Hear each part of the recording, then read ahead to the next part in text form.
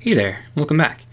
So today's video isn't super glamorous. We're going to be taking a look at how to create a game manager object, and we're going to reroute a lot of the functions that we put in the grid and the top UI.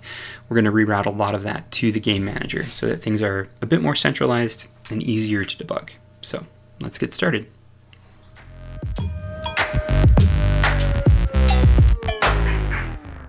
Getting right into it, today we're going to be talking about adding a game manager object to our game and making sure that every object is only taking care of what it needs to take care of. Now, this is something that we can spend a lot of time on because while I did do an okay job of creating a kind of a basic framework for this, there's a lot of stuff that I could have done better. So again, if you are out there and you feel like there's some stuff I could have done better, feel free to point it out and I'll take a look at it. But for now, we're going to be looking at the game manager. Today specifically, we're going to be using that game manager to set our board size and also to monitor the score variables. So the first thing I want to do here is go to my game window. I'm going to add a new child node, and this is going to be just a plain old node. And I'm going to call this the game manager. Game manager is going to be the very first child of the game window. And the reason I'm doing that is because I want its ready function to be the very first one called. Godot will call the ready functions in order. So for example, since game window is the root of this scene, its ready gets called first if it had one. It doesn't in this case.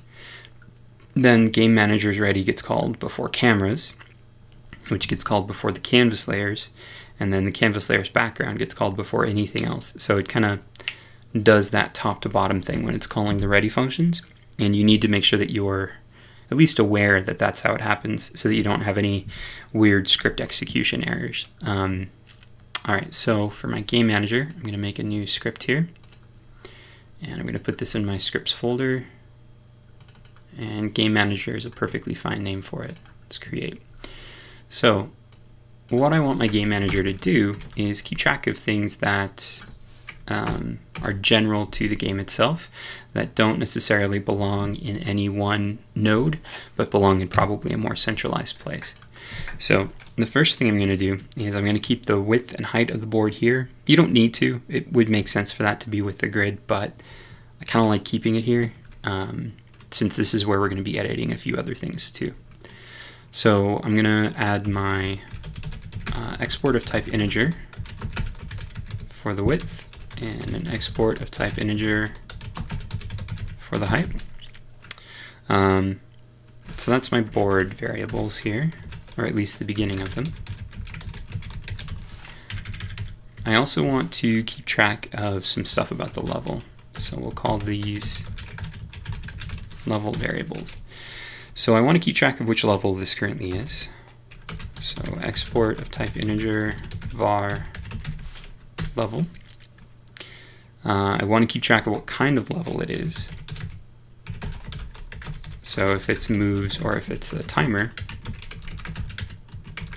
which currently we're keeping track of that in the grid script, and it shouldn't be in the grid script. The grid should just keep track of grid stuff. And then let's also keep track of whatever the max number of counters we have, whether that's seconds or moves. So export of type bool var, nope, sorry, this isn't a bool, this is an integer, max counter. Let's also have this keep track of what our current counter value is. So var current counter. Okay, now let's talk about score stuff. Score should probably be in the game manager as well, or in its own score manager object, but might as well have it in the game manager. So this is going to be score variables. So we want this to keep track of the high score. So var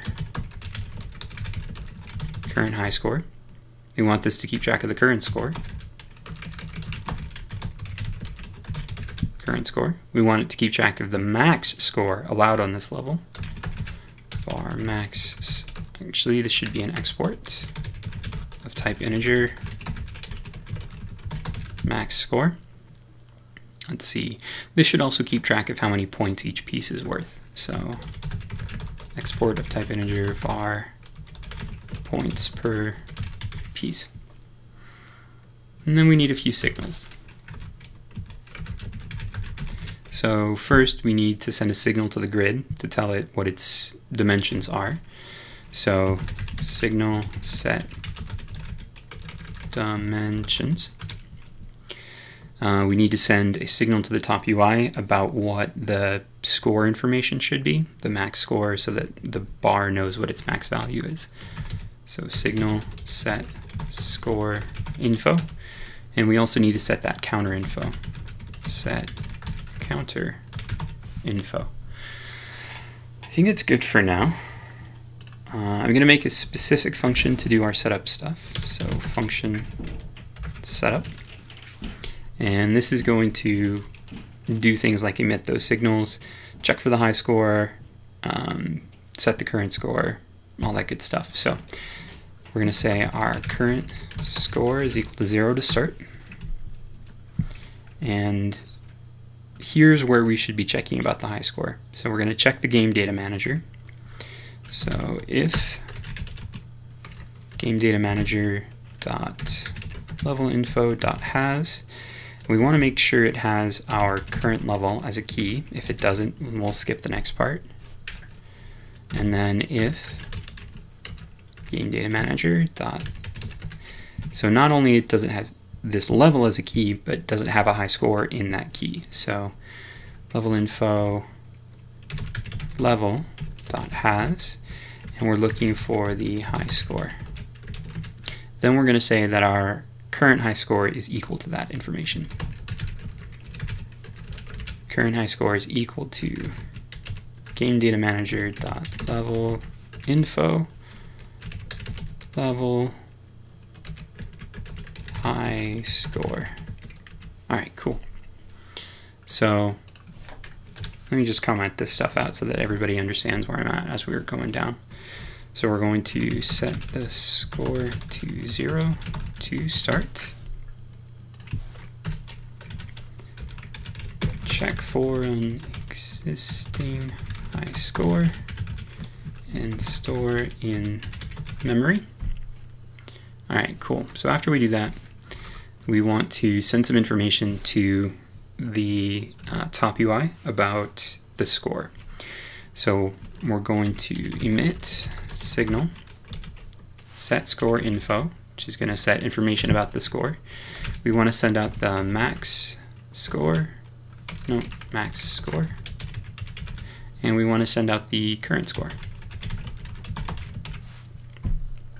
Okay, cool. I also want to emit a signal to tell the board what size to have. So we'll call this set dimensions, and we'll send out the width and the height. Cool. All right, so let's save that. Now, let's go take a look at how we can clean up our other things in here. So if I go out of here, I want to go to my game manager. Now, one thing that Godot does is, even though it puts values in here to start, it considers these values to be empty. So it doesn't consider this to be a 0. It considers it to be empty until you actually type a value in here. So for my width, I'm going to say my width is 8. My height is 10. Let's say this is something I know we don't have a key for, like say level 12. I'll make this a moves board, and maximum number of moves is going to be something unique, like 37. I'm going to say the max score is something relatively small, like 1,000. And we'll say there's 20 points per piece. All right, now I want to go to my node. I'm going to connect my set dimensions with the grid. I'm not done yet though. I'm going to connect my set counter info with the top UI. Still not done. And I'm going to connect set score info with the top UI. All right, so now let's take a look at the top UI first here.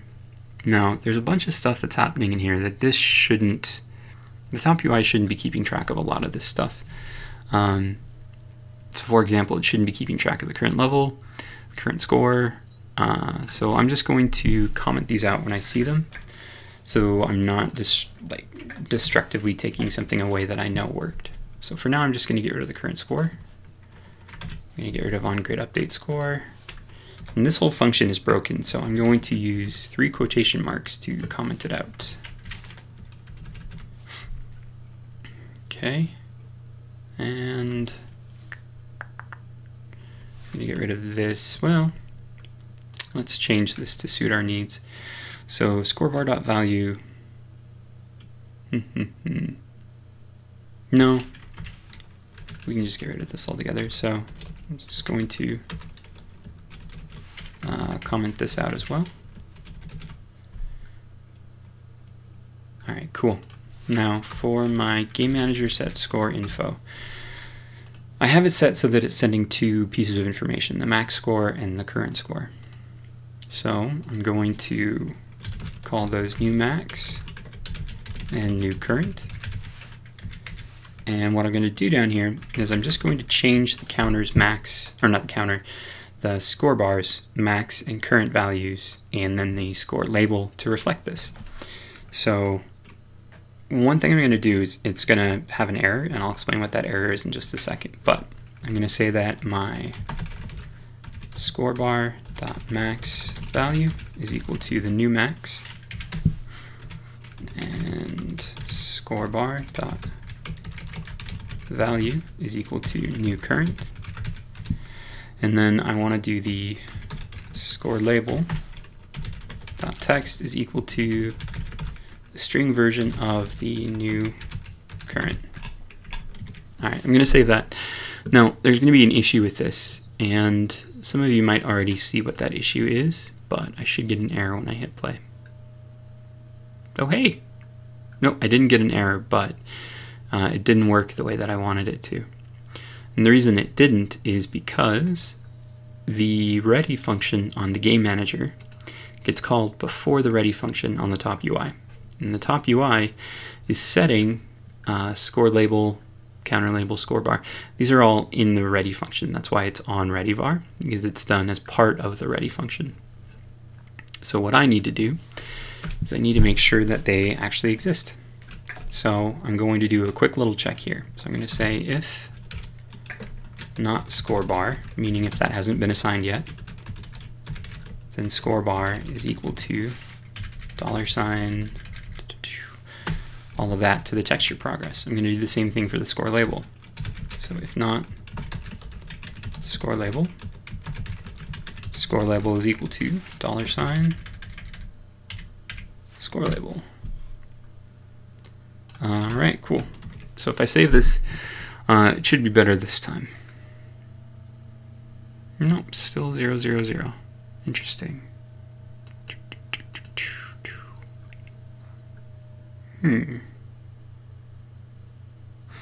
What if I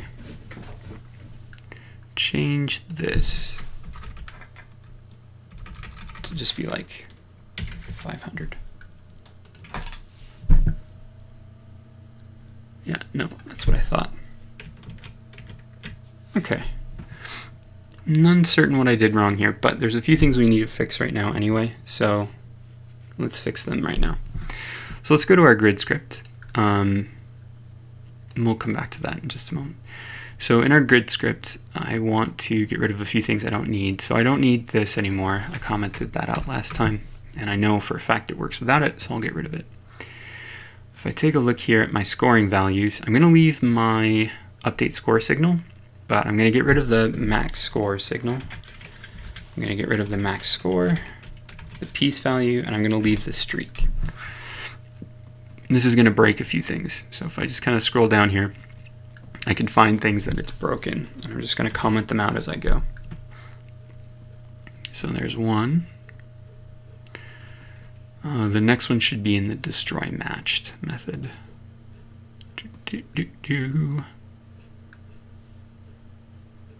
Yeah, so it's emitting the piece value times streak. I just want it to emit the signal with the streak. We're going to leave that as it is otherwise. I think that might be the last part that's broken right now. But I want to make sure. All right, cool. So, oh yeah, also the game maker set dimensions game manager set dimensions. So this is going to be new width, new height, and then I'm just going to change the width and height to be that. So width equals new width, and height equals new height. I'm also going to go all the way back up here to my board variables, and I'm going to take those, the width and the height, I'm going to make them not exports anymore. They're just regular old variants now, because the game manager is going to be controlling that. Alright, so if I save this, let's go out of here. Let's make sure I didn't break anything just yet. Nope, I did.